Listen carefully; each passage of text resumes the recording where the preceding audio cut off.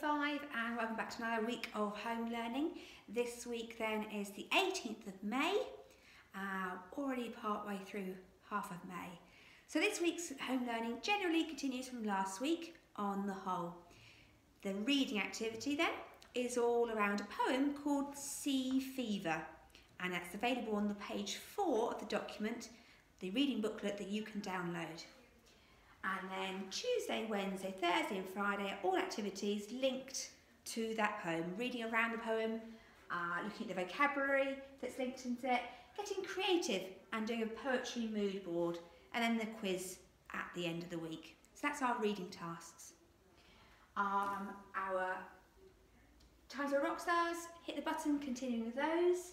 And the maths with the IC Maths. Again, we've talked before about how if you want to give it a go, having a go at the BBC bite-size videos for maths, then have a look at those as well, or instead of the IC Maths as a different provision for you to have a look at. The spellings then for this week are all with the sound ear, spelt E-R-E. And then you've got your correct check sheet, the word search as normal, the handwriting, and there's a code breaker, a jumbled puzzle for you to crack for your spellings as well. Your writing this week is linked to our Greek topic, and it's all about Troy, the Battle of Troy, the Trojan War.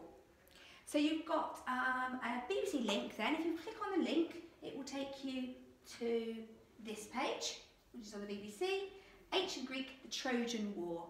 And then there are different episodes here to find out about the story first. So that's our first thing to do, is look at the story. Let's go back to our timetable.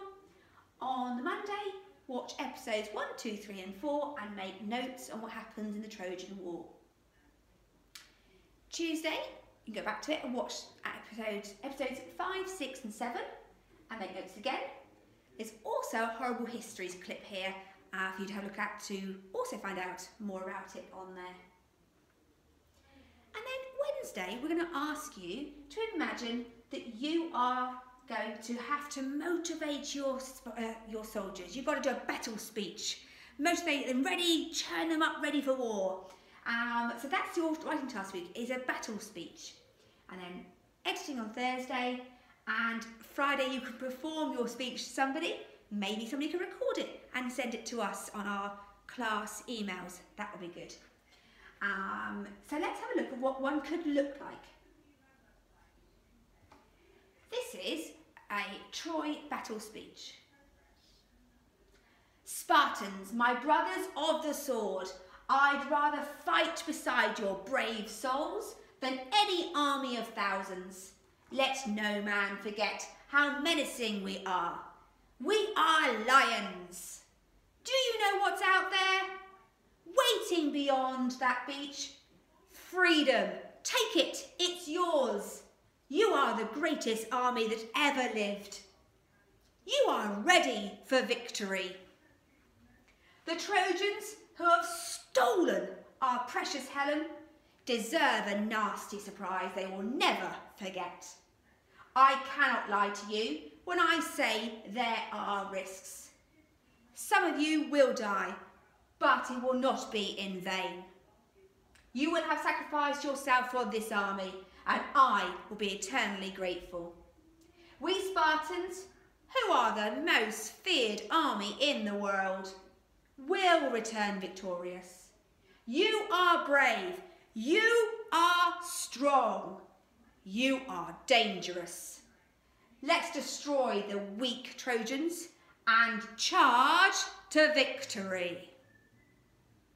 Okay, can you make your speech as persuasive and forceful as that particular one? That's our writing task for this week. In the afternoon then tasks, then we have got the grammar, which is all about expanded noun phrases, a quiz to complete. Greeks, we're now wrapping up, coming towards the end of our Greek topic. Are you able to make a mind map or a poster that tells us everything you've learned so far about the ancient Greeks? The art is a Zentangle challenge. Have a go at one of the many that are there for you to have a look at. So let's just have a quick look at that. This is this document here, and you can find the variety of patterns drawings that you can have a go at. Again, we'd love to see pictures of those sent to our class emails. Show us what you've done.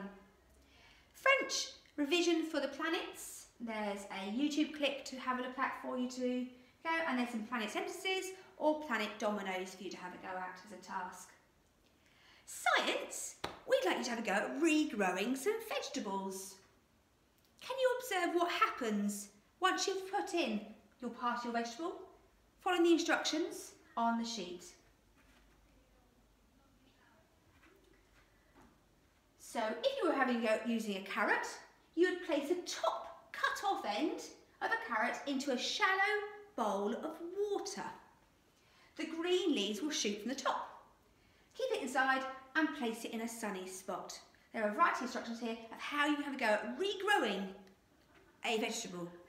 Have a go at those. Again, let us know how you get on.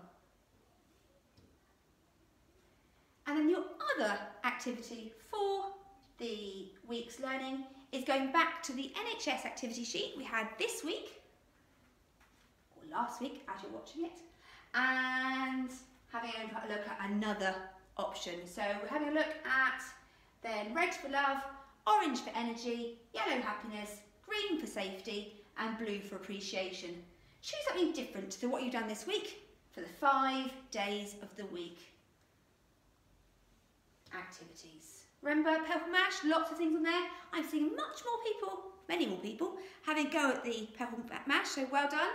It's good to see the variety of names on there that are now having a go at using that. Then your reading, a bit of information about the reading. The normal clips here are spelling words: sincere, interfere, sphere, adhere, severe, persevere, atmosphere, mere, hemisphere, and austere.